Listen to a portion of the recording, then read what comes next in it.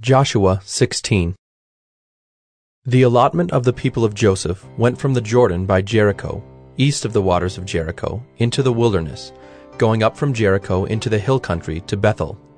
Then going from Bethel to Luz, it passes along to Ataroth, the territory of the Archites.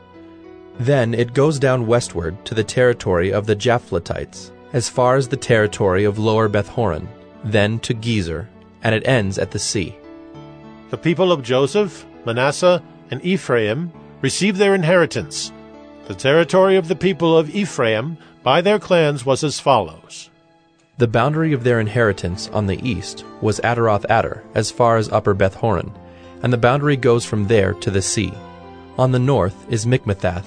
Then, on the east, the boundary turns around toward Taanath-Shiloh, and passes along beyond it on the east to Genoa.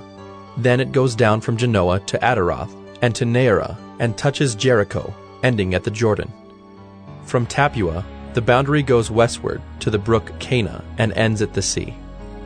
Such is the inheritance of the tribe of the people of Ephraim, by their clans, together with the towns that were set apart for the people of Ephraim within the inheritance of the Manassites, all those towns with their villages.